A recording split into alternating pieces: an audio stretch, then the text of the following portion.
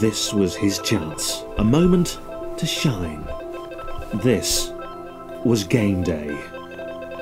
And with that, I had to say welcome back, ladies and gentlemen. This is Dan, and welcome to the second episode of Thomas Was Alone.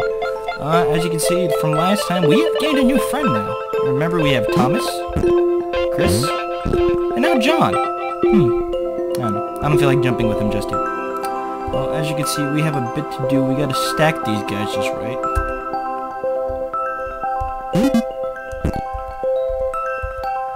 John, let's move you over a little bit so I get some room. Okay.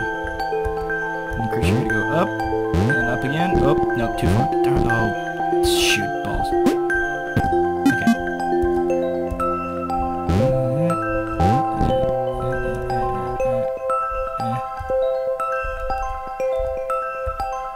Alright, now Thomas, you get up there.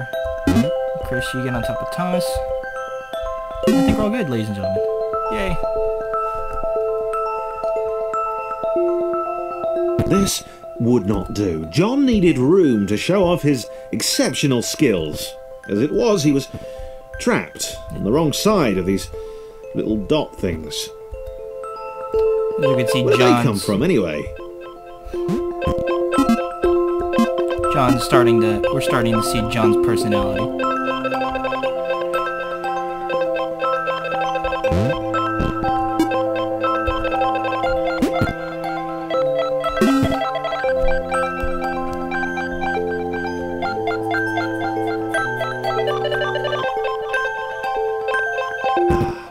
John inhaled the air of the open space, and it smelled of awesome. Time to flex those muscles, to put his training to use, time to show those little dots how it was done. As you can see, we can see that John is a pretty big jumper here. He can jump a lot better than Thomas can. John decided to press the switch to let the little dots catch up with him. John cared for his new allies. You could tell from the sympathetic expression he practiced in the mirror all these years. You see, he cares for Chris and Thomas, but it's in one of those weird ways.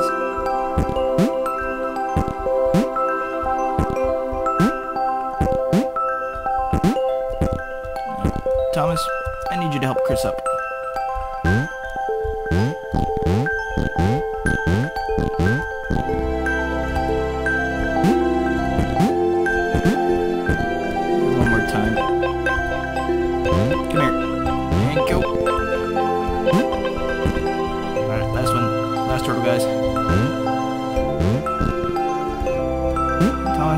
And the gang's all back together. Played with John.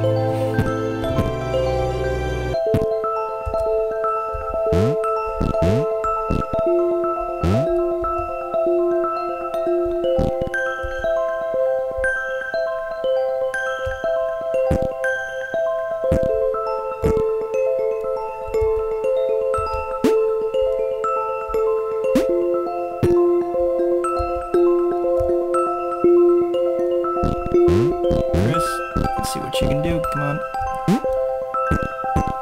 And we'll once again make a staircase.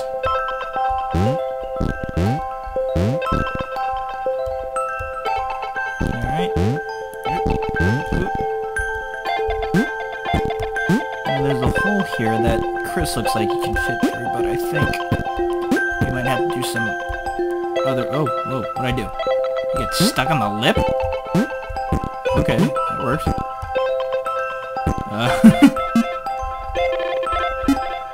Thomas, you go there. John. And Chris, you will fit through that little gap.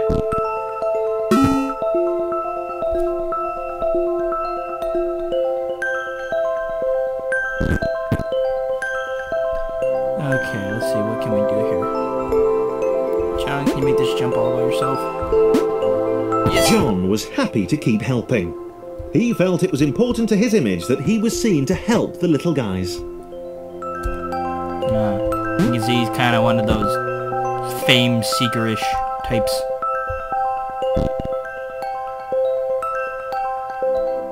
Okay, let's see, what here? Let's move you out of the way a little.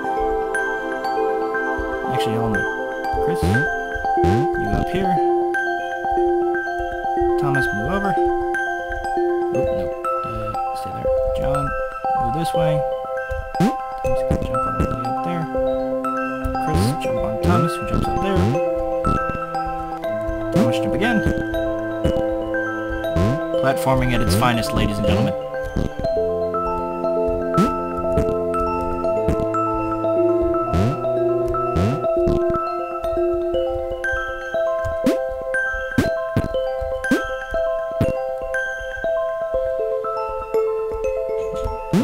Okay, Thomas. You can stand up there. Chris, do me a favor and stand on Thomas. John, let's move everybody over.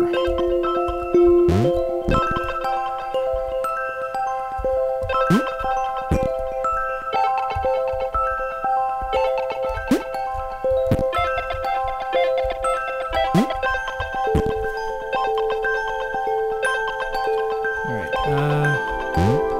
do this one more time. Oh, no.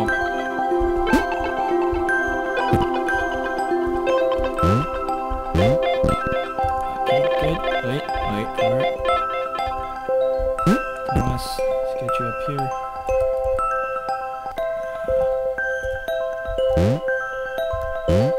Okay.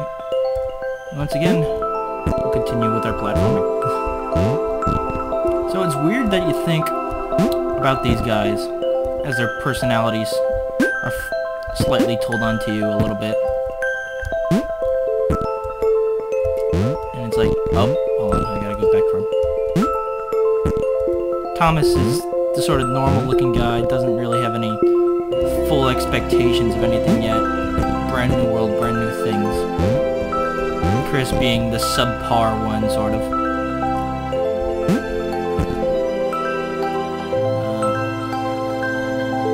John, he's kind of reminds you of the sort of jock in high school. I'd like to have the image of being able to help all the nerds.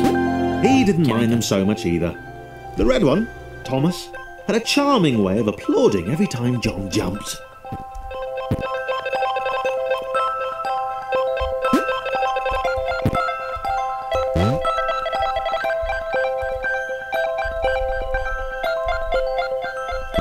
Get to the edge.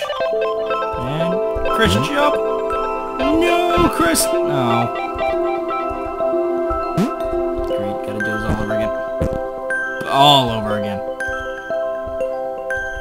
Nothing worse than a missed jump. You can get up there. You can get up there.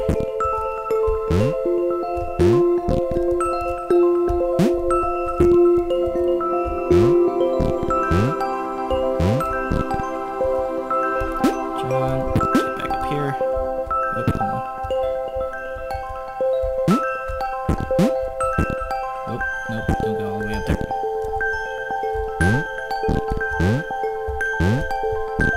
Oh, come on!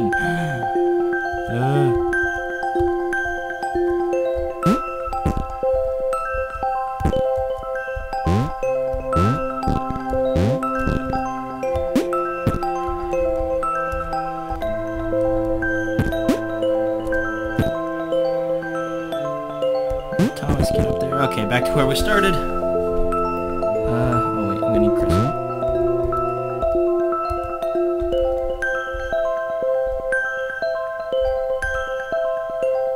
No, oh, darn it.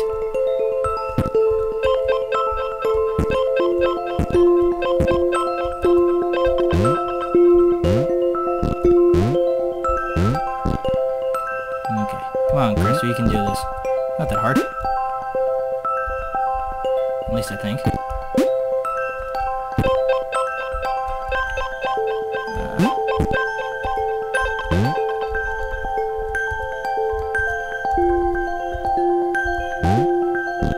Oh no! Oh! Darn it. My timing was just off. Wait, John, I need to move you over there. Okay.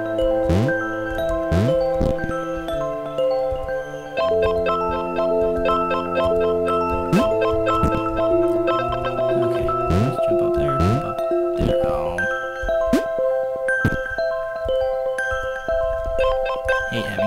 just rearranging them to get this right. Okay. Let's try this for the third time.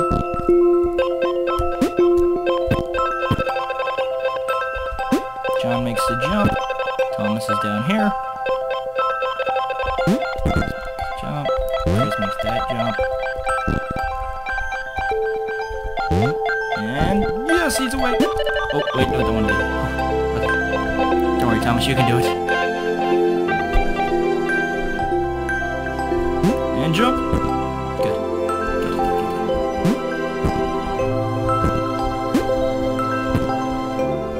Wait for Chris to get back up.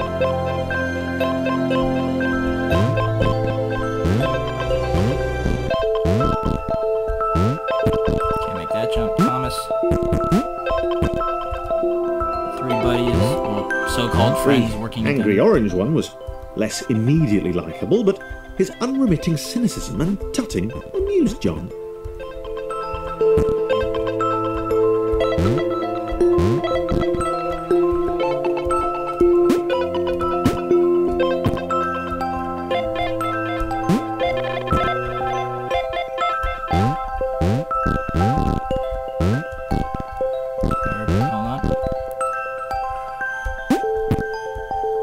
Chris goes up there. Yep, there we go. Nope, too far. Oh no, Thomas, you can't get up. If I can only jump on top of jump. There we go.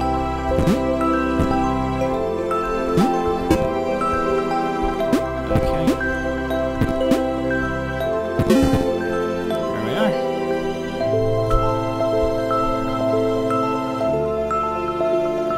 1.10. This was interesting. Okay. A floating target. This would require coordination, balance, and timing. John was sure the dots would be lost, but he was happy to guide them to triumph. Your charismatic leader type, sort of.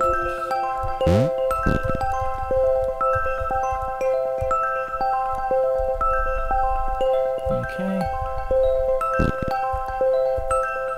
Get to John. That's how you do it. Chris, get up there. John. Whoosh.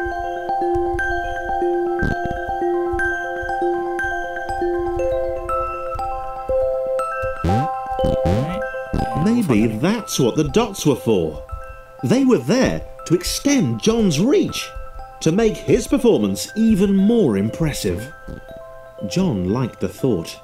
He decided to keep them.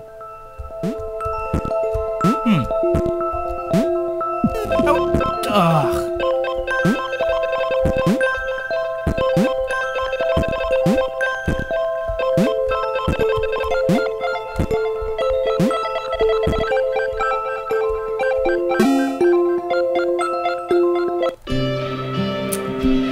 One thing maybe I didn't mention before, the levels themselves are divided into like chapters. There's 9 chapters, each with about 10 levels in them. So after you hit 10, you move on to this next chapter. Is it a little bit of the somewhat weird story? So, this was how Claire would die. Who? She knew it would happen eventually. Oh no. Claire. She was rubbish at jumping, and she moved slowly. She felt a little like her continued existence was breaking some kind of natural order. The crumbling pillar was a dramatic death, she supposed. It's weird. Wait, what? Claire couldn't shake the feeling that she was not, in fact, dead. It was at that moment that Claire realised she had superpowers! Superpowers. Okay. She'd need a cape. There was no getting around that. You couldn't be a superhero without a cape. Claire didn't want confusion. If you saw a cape, that made matters clear. You knew what you were dealing with. Claire was all about communication. And, Well, you know, floating in water, which was her superpower. and And now we're introduced to a new character, Claire. The sort of, I'm a bit colorblind, so forgive me, purple square who can float on water. And I believe she's now a superhero.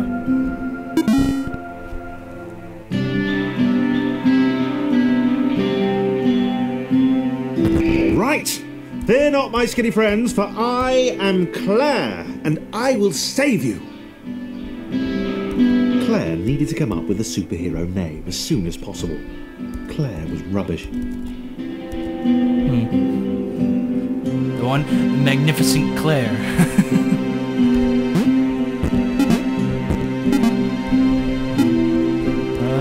Okay, Chris. So now you can see we have 4 types.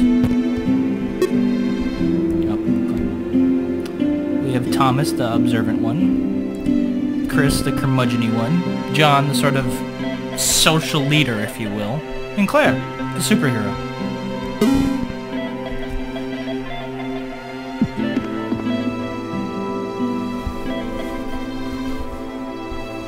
Claire arrived just in time, which was, of course, the perfect moment for superheroes to arrive.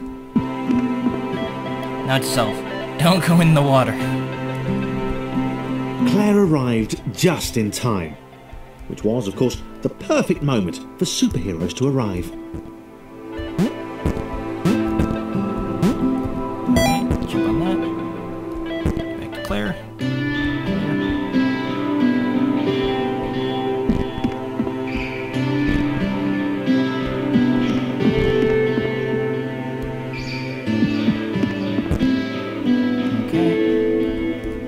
As the water began to rise, Claire vowed to save this little rectangle in as many restarts as it took.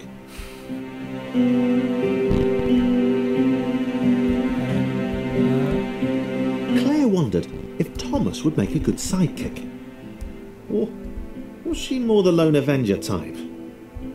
She'd like that. The sole hero in a world of rectangles and conveniently placed pools of toxic water. However convenient it may be.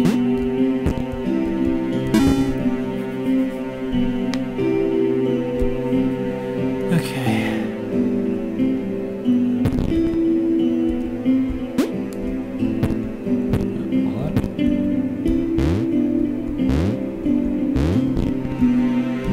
Chris, you can see sort of more squares. The squares have more of a bad jumping, while the rectangles have a better jump. The others told Claire that staircases were a bit of a fixture here. Claire wondered why the world made it so difficult. Going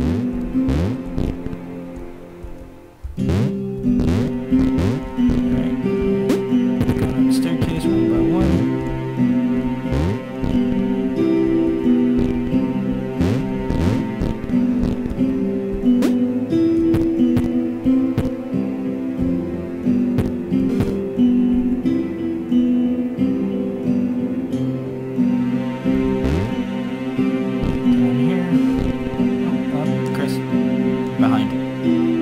Why do you keep doing that to me, Chris? Okay. Oh, she jumped there. This way. Clear up. Water. Hey, Chris, you can go in your spot. Nope. Remember what I said about water?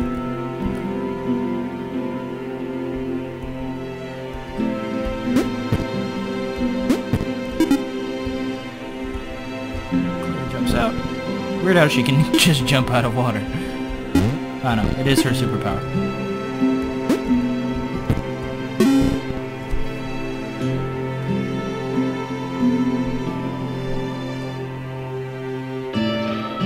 Claire probably needed a nemesis, a villain who would show their true colours at the worst possible moment, hurting all she held dear.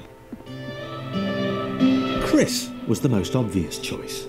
He seemed stroppy enough, and his jump was so pathetic that it conveniently avoided Claire's insecurities. Yes, Chris. Diabolical Chris. The fiendish Christopher. Makes it weird. She's going after the guys that don't have such cool abilities, like Chris. Well, the only guy, I should say.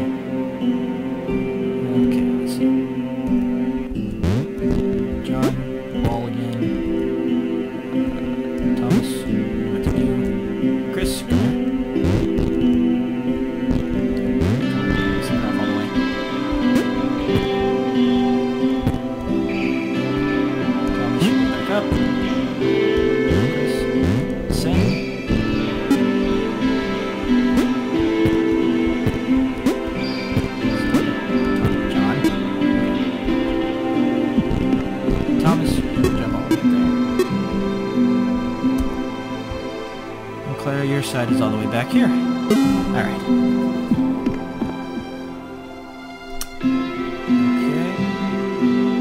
Okay. Wait.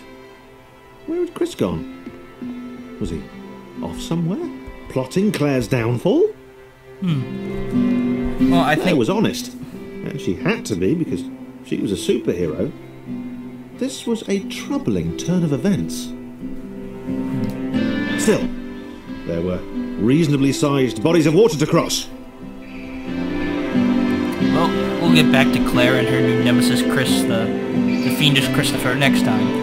As for always, I'm Dan from Bravest Gaming. You can find us at facebook.com/bravestgaming and twitter.com/bravestgaming. Remember, capital B, capital G.